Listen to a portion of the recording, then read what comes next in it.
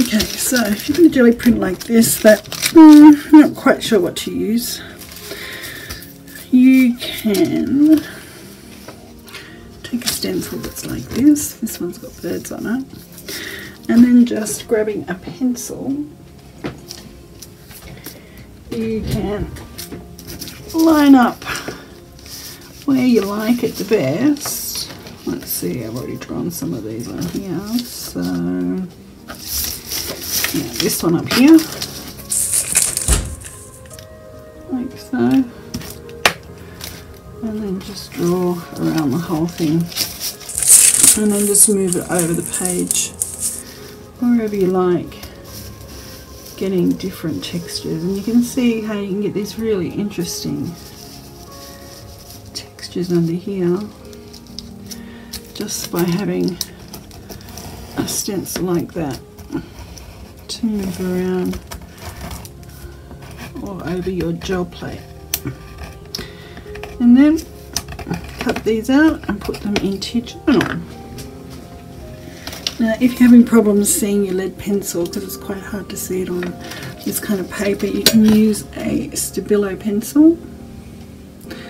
That one will make it much easier for you to see on your jelly plates. Just be aware though that this is water soluble, and so either cut these lines off or incorporate, because this will blend with water on your picture. I'll show you that a bit later. Okay, so working out our colours. Nice colour scheme for this art journal page. We've got blue, we've got purple, which is, it's really more violet. You can see it's a tint of that colour. So if we just put this on our colour wheel, we can do a complementary colour to our, say, our blues and our violets. We could do a yellow orange, and that would really pop on that. Or we could do analogous. We could do any of these colours around the blue violet, and that would look good as well. Let's have a look. What's the triad of that? Blue violet would be yellow, green, and red orange. I think that'd be a bit too busy, but well, let's go with the triad. Okay, so really quick background. So yellow, green. We'll use yellow, green as the basis. So let's use this Pebeo yellow, green. It's a translucent colour. Get it open, and we'll just squirt some of that out like that. Grab a paintbrush and give that a spread around. Crisscrossing that across like that. And getting that on our page all the way.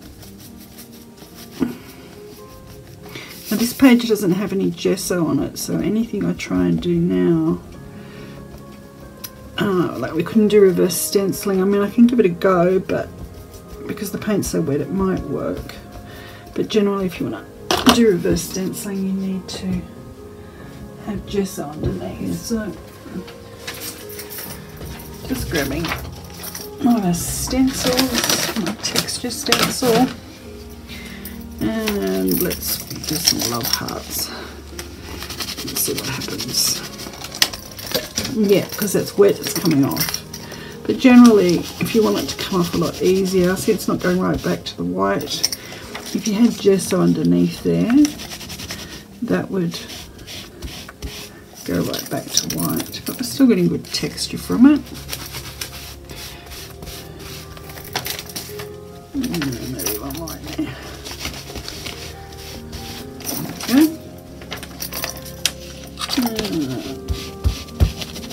That's going to be dry now.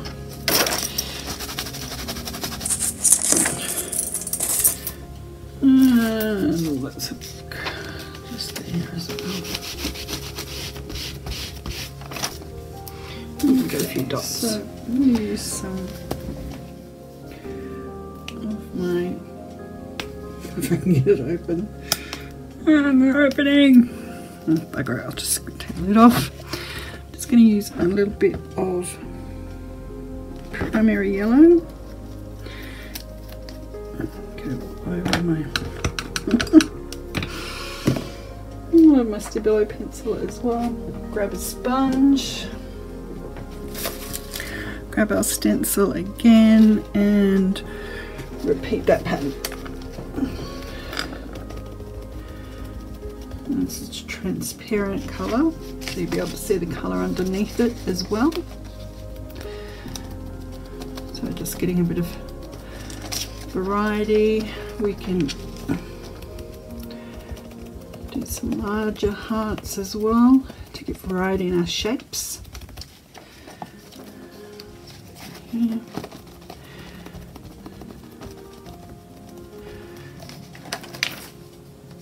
And we'll get some smalls as well.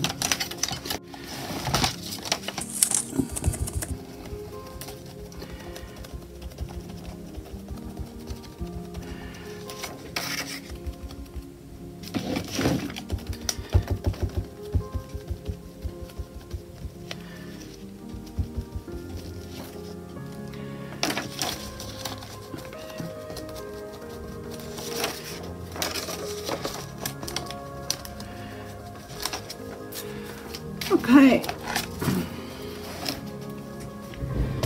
now as we've got blue in our shapes, I'm going to just put a little bit of blue on there as well and maybe introduce a different shape.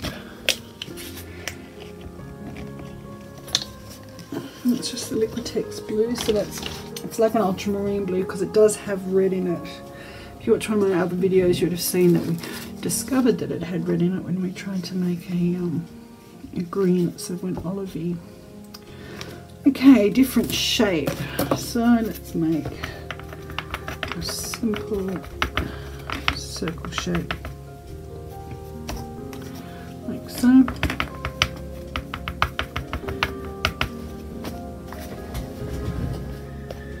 Just repeat that pattern.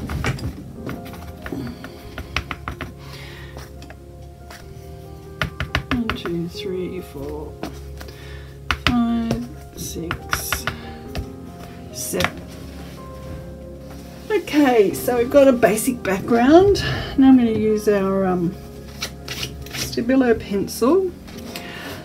First though, I want to place my birds. So you can see they really pop well on this background.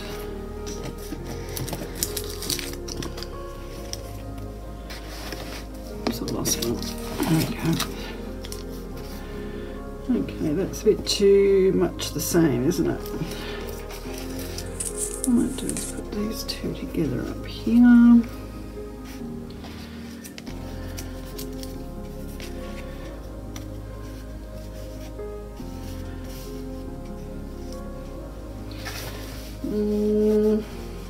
Nope, don't like that either. And this is where it takes time fiddling around, just auditioning things so that you get a nice flow.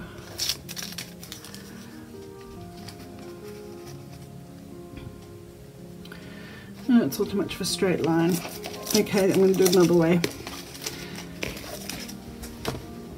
What I'm going to do is draw my tree shape in and get the birds to fit into that. So let's see.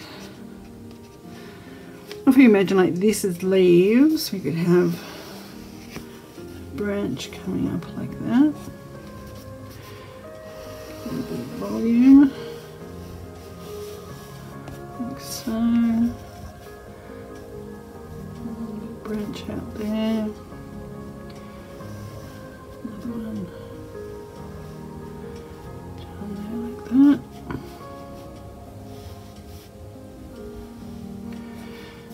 Maybe coming out here. With branches, they always need to be wider at the bottom and then going out narrow. The only tree actually that has branches that have the same volume the whole way out are gum trees. There's a particular gum tree in Australia called a widowmaker. It's because they have this same volume the whole way along their branch. They get really heavy and so they fall, and like the name says, they're widow makers. I used to plant them around schools, which is not great. They've stopped doing that, thank goodness. Alright, so I'll just add some little branches off the ends there as well, just to give it some texture. And then it sort of looks like these are leaves here. This is a blue leaf there, another one there. Now see how it's floating here? We want to get it so it's not floating off into space by itself, so that can be a tree trunk there. Make that a little wider. Now using this pencil, see how I've made a bit of a mistake there? That's okay, because when I use my water, the Stabilo pencil dissolves, and so that line there doesn't really matter. So we can make it darker on one side, give it a bit of volume, lighter in the middle, take that out, just dissolve that a little bit there. And the thing is, if you don't dissolve the pencil and you just leave it there, it can wipe off because paints are plastic, but once you've dissolved it, it makes it a little bit more permanent. Okay, let's just get in some texture to that branch. Very quickly, very simply, using a Stabilo pencil. And put a little bit more water on this so I can get some more texture. You can flick it, pick the paint up and flick. And get more water to do that. Like so. Get a bit of texture. Just like one. Probably would have put a bit more pencil lines there. And a little bit more structure. And like that. Dissolve this up there. So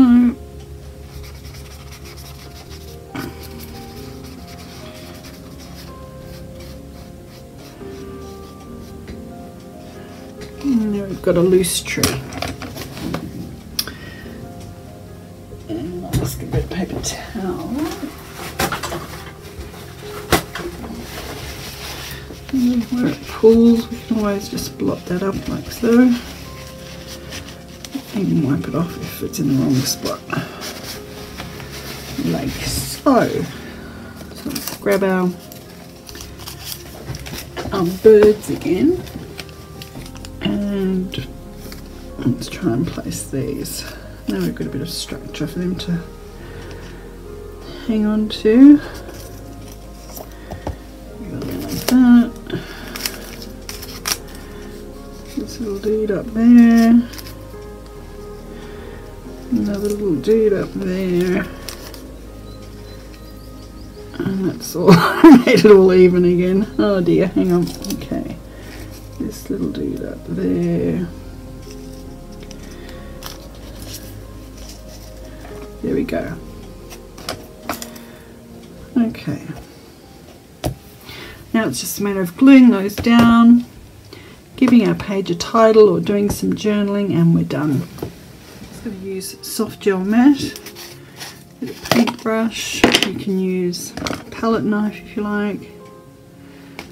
Just get some paint. Sorry, some soft gel matte on the back of those. This paper's quite thin, so it does curl.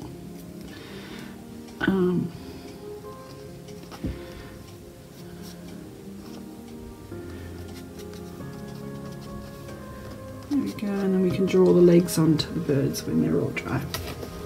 Okay, so I wanted to show you, and this one I drew with the Stabilo pencil, and as you saw, on this part that we did, it dissolves in liquid. So when I'm sticking this down, you can see I'm picking up a bit of that black. So just be aware of that, you know, that's going to happen. I quite like it. I'm using it as a design feature, that's fine. Just spreading that colour out a little bit just to give a bit of texture around that bird. But if you don't want that, a simple way to deal with it is that you can just wipe it off with a baby wipe and you don't have to worry about that black at all. Okay, and I'm just going to loosely draw around these with the Stabilo pencil just to give a bit of texture. Just be aware though, if you're doing this like I am while it's wet, your paper's pretty vulnerable, so just be really gentle with it so that you don't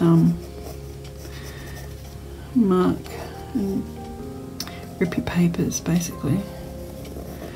Okay, this guy can have a few feet here holding onto the branch. Can't see his feet. This guy's got one foot there, foot there. Oh, that branch a bit bigger for him to stand on.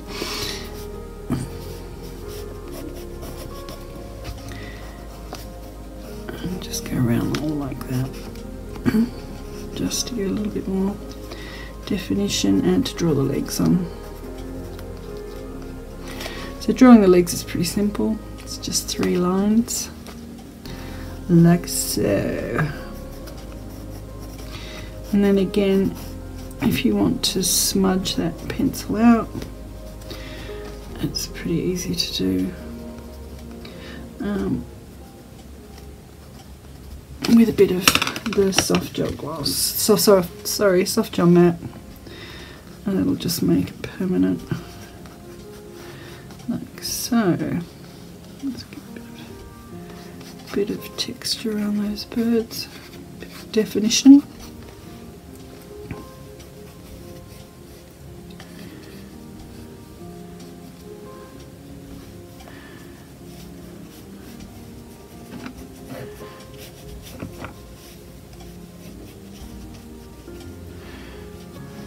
So just makes them more part of the picture because we've used the Stabilo pencil here, and it makes those birds look more sort of in the picture.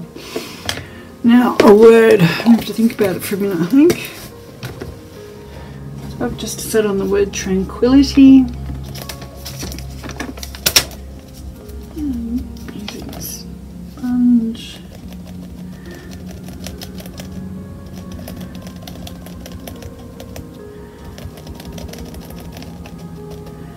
Loosely tapping that in.